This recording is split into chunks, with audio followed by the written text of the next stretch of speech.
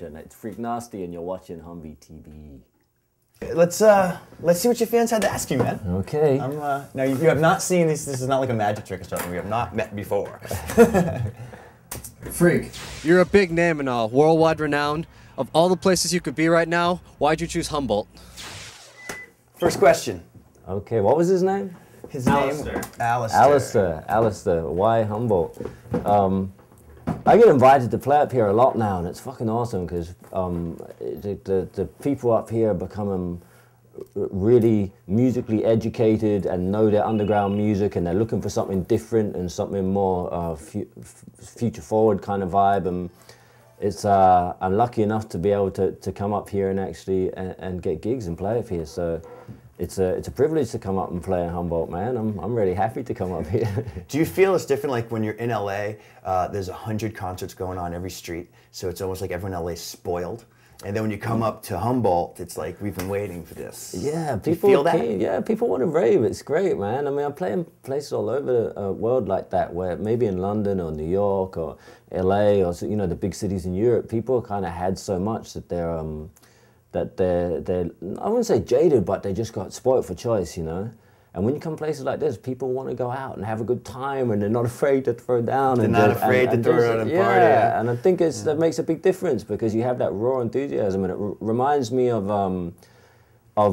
you know, when people first started going out and raving, and the music was new and exciting, and it wasn't this thing like, oh, I've been there, heard that before, you know. People just want some crazy shit, and they want to have a good time, and the attitude in this place is awesome as well. People come out and they just everyone knows each other a bit, and they chill and they party, and I haven't seen any problems out here. It's wicked. So that's why Humboldt's an awesome place. The people are great, and people want to have a good time and listen to good music. So you were just mentioning about your music. Remember, we were speaking earlier, and you said when you started doing that particular side of the music, you really heard a lot of people. You played it at Burning Man. It was one Burning Man show that you started really hearing that sound progress in other artists, and then that's when you decided to take the next step, and that's where you're going with the current sound that we heard at Nocturnum last night. Yeah, just trying to play. I mean, people heard dubstep's obviously big here, and it's big all over the world really now.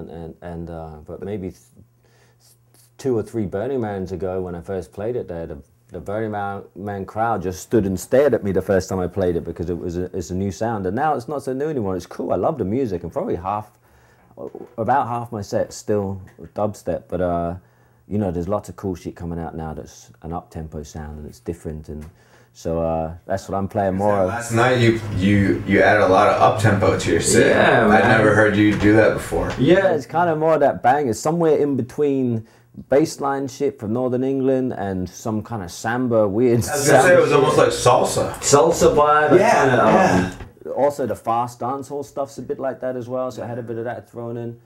Yeah, there's I'm trying to pick and choose. I was like, it's just wearing me out, man. I know, because it's fast as well. That's the thing. It's 145 BPM, so it's kind of rave tempo. It's 125? 145. 145. Yeah, so no wonder why my neck hurts. But faster still, right? Because I'm just mixing it in and out of dubstep. So the dubstep stuff is kind of 140 BPM odd, and then a lot of this shit's faster. The stuff from up north, so you know they're 145, 100, you know, getting up to the 150s if you're pitching it up.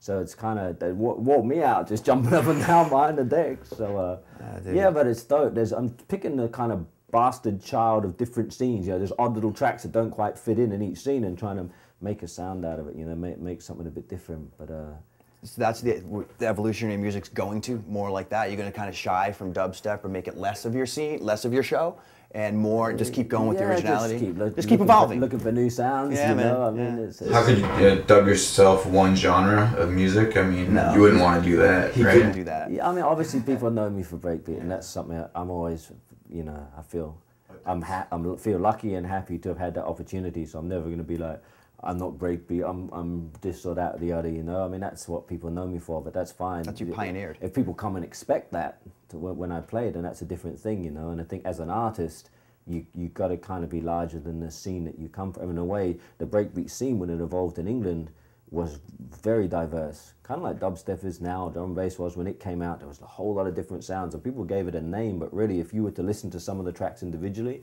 you go, where's this coherent sound in this? It still all sounds. You don't know what genre diverse. is genre. You can't. It's so hard to describe in every genre of music. There's subdivisions and subdivisions of the subdivisions. Exactly. And, Crazy. It all was derived from a root source, right? Yeah, totally. So it's, I'm not genre specific in that way. For me, I guess it's bass, just bass music, good bass music, you know. Every one of your CDs seems different to me, totally. Yeah, I try to just keep pushing forward because there's so much good music coming out all the time as well, you know. And first of all, as an artist, you can hear other stuff and you take that into account. And the other thing is you just got to keep moving forward yourself, you know. Just to keep it interesting. If it's your life, it's like anything, like what you guys do, you know. Yeah. So, yeah. Exactly, like this interview right now, it's the first time we've tried asking fans, you know, this is the debut here of having someone in our studio too, so man, what a good first guest. Right on. Let's move on with these questions here. Indeed. Hey, Freq, I just want to know, man, if you can party with any DJ and perform one night anywhere in the world, what DJ would it be with and where would you party?